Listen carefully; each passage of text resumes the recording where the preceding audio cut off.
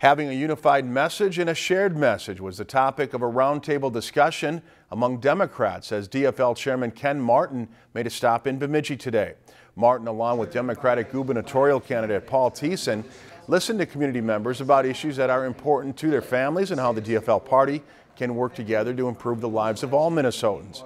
It was discussed that since 2016 election, there has been a resurgence in the party's base from the local to the national level.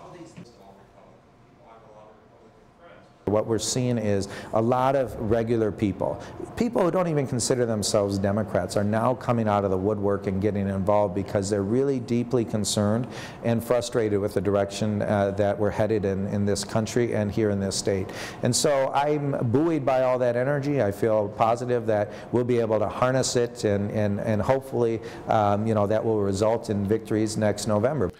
In September, the Beltrami County DFL will hold a progressive message framing and conversation skills workshop where they will look at why liberals and conservatives take the positions they do and what progressives need to stop doing to be successful.